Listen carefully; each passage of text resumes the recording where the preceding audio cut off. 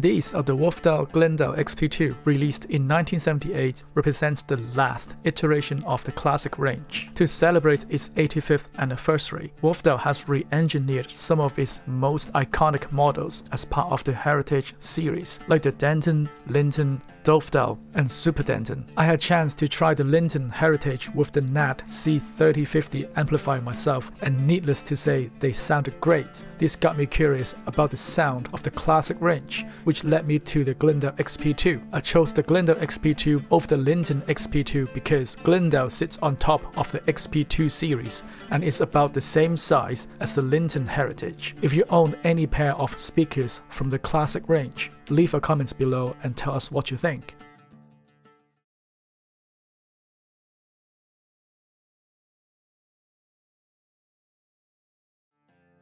At first glance, the build quality of these speakers seems fine, but I feel that the bracing is somewhat subpar, as the cabinet sounds a bit hollow for my liking.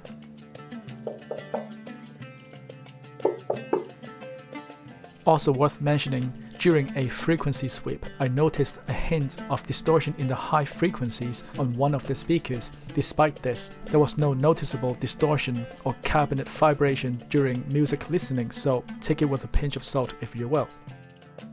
The frequency response shows a dip of roughly between 600 Hz to 3.6 kHz, but then there's a 6 dB climb from 4.2 kHz to 8.3 kHz, followed by a roll-off starting at 15.5 kHz. These XP2 do really well when it comes to the sound dispersion. There is barely any change in sound from the center to 45 degrees off axis, with only a 2 dB drop from the center to 20 degrees. The roll-off shift from 16 kHz to 13 kHz, but the volume stays consistent. Pretty impressive. To test the Glendale XP2, the Win Mini is used to connect to the Yamaha RN500 via optical cable. Room correction EQ is applied to the 10-band EQ within the Win Home app. I have only applied half of what Room EQ Wizard has measured, as I want to somewhat keep the EQ to a minimum, and the music will be from Tidal. Without the EQ on, the first impression of this Glendale XP2 is quite forward sounding. They fill the room with sound nicely. The sense of scale and depth is good thanks to the cabinet size.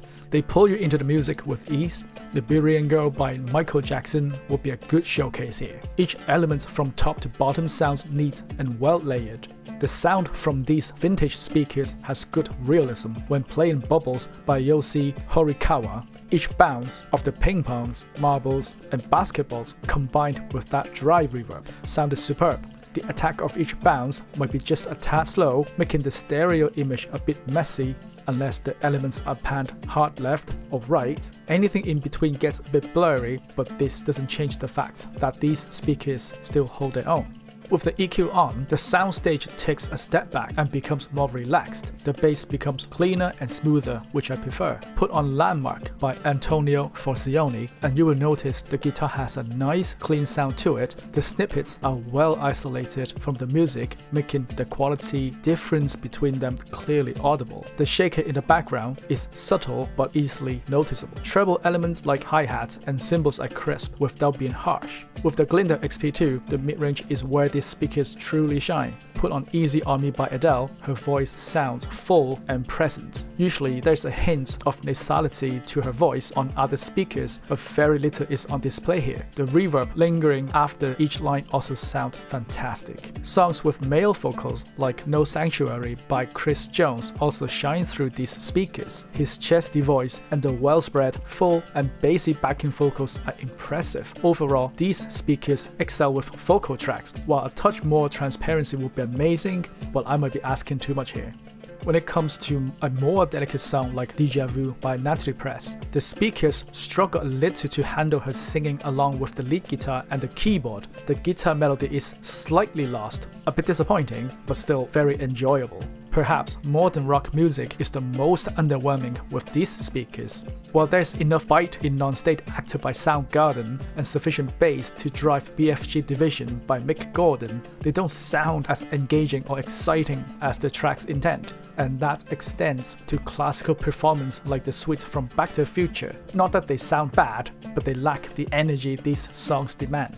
With these vintage speakers, how could I resist spinning some vinyl? My setup is pretty basic, a Sony PSLX 310BT with Audio-Technica ATN 91 stylus and a Pioneer A400 amplifier. I played the original release of Off the Wall by Michael Jackson and Dave Brubeck Quartet in Europe. I'm not going to comment on the sound quality since these are old records and they don't sound like they used to, but there's an undeniable authenticity to vinyl that these speakers bring out.